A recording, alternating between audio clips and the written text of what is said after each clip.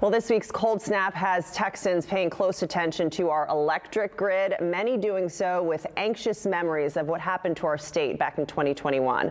One potential solution to ensuring a reliable grid is increasing our state's use of nuclear energy. Well, now the Public Utility Commission of Texas is saying we need to think nuclear and recommends the state should move in the direction of becoming a global nuclear energy hub. But what would that look like in our neighborhoods? How far away are we from actually building nuclear reactors?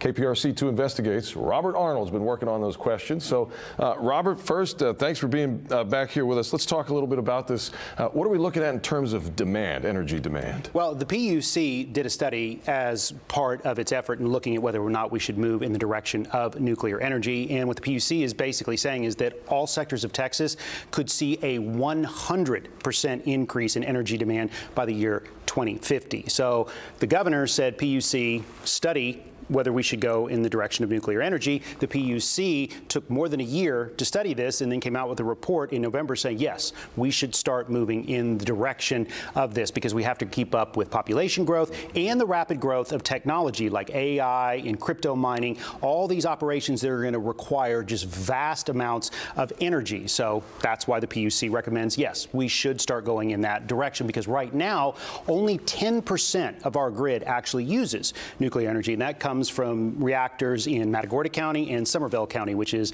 near Fort Worth. So that's the recommendation. We should start expanding that effort. And when we spoke to the former Assistant Secretary of Energy for the U.S. Department of Energy, Charles McConnell, who's now at the University of Houston, he agrees with the PUC. And we're facing today now a marketplace that's going to, perhaps in Texas over the next 10 to 15 years, double the amount of required electricity at peak.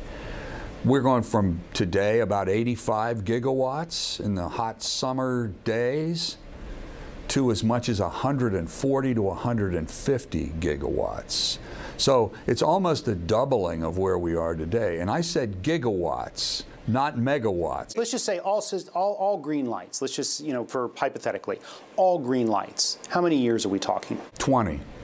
To get to the kind of gigawatt scales that I mentioned earlier. So, Robert, does that mean we're going to see some of these big domes being built all over the state? No, not even close. So the reactors that we're talking about, some are the size of this room, some are even smaller. And a lot of that technology is being developed right up the road from us at Texas A&M. These smaller reactors are much cheaper than their domed predecessors and could be used to help power specific areas of the state or even specific facilities. Okay, so Robert, I'm guessing there are still a lot of hurdles ahead here. Oh, yes. First of all, this technology is still in development. The federal government still has to sign off on any new reactor, no matter the size. And in fact, Texas is part of a just filed lawsuit over federal regulations. Our Attorney General claims is actually slowing progress. And then there's the time it takes to get a design approved, built, and plugged into our grid. And our legislators have to come up with some new systems, all of which is why Rice University professor Daniel Cohen says this is a huge problem for a grid that we already know has weak spots.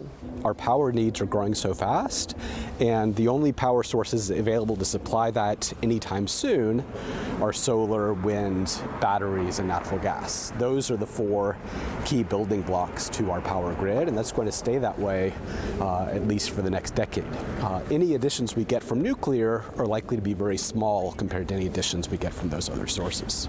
All right, well, we've covered a lot of ground this morning, Robert, but I know you'll be back at 8 o'clock on KPRC 2+ now. Yes, and that's because the technology for these smaller, more regionally based reactors is still being developed, but it is going forward. And that's whether Texas jumps into the nuclear energy market or not. Our neighbors at Texas A&M have put out a call for energy companies to come and build and refine their prototypes in College Station. So we wanted to show you what they're working on and what we may be seeing power our homes in the not so distant future. We also wanted to talk about safety concerns and clear up any misconceptions. Oh, I can't wait. Yeah. There's a lot to get into for sure. Very interesting. Thank you so much, Robert. And we're going to give you a sneak peek inside of their workspace coming up at 8 a.m. on our live stream. And a really important part of what we've uncovered, we're talking about safety concerns and clearing up misconceptions about nuclear energy tonight on KPRC 2 News at 6.